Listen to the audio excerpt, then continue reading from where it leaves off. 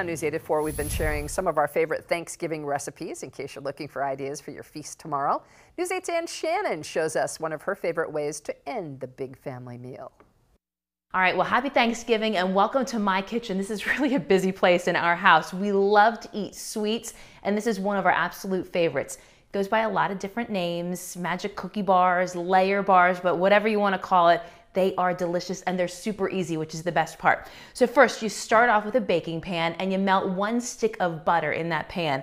Then you take some crushed graham cracker crumbs. It's usually about a sleeve of graham crackers that you break down and you make your crust.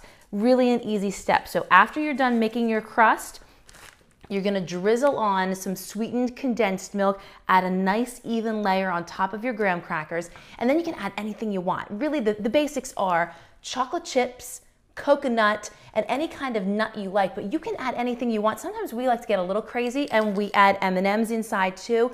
Super easy. After you've done putting this all together, you're gonna heat your oven up to 350 degrees, bake them for about 20 minutes. You pull them out and they are a delicious, ooey gooey golden brown, the perfect sweet treat to share Thanksgiving or any day. So from our family to yours, happy Thanksgiving. Oh, she's got all the little Indians there for Thanksgiving. All right, just a reminder, all of these recipes you've seen are on WGAL.com, on the WGAL Facebook page, and on our individual Facebook pages as well. You can get my smashed potato recipe on my page. I will add it as soon as I get off the air, I promise, and Ann's is there as well. All right, here now is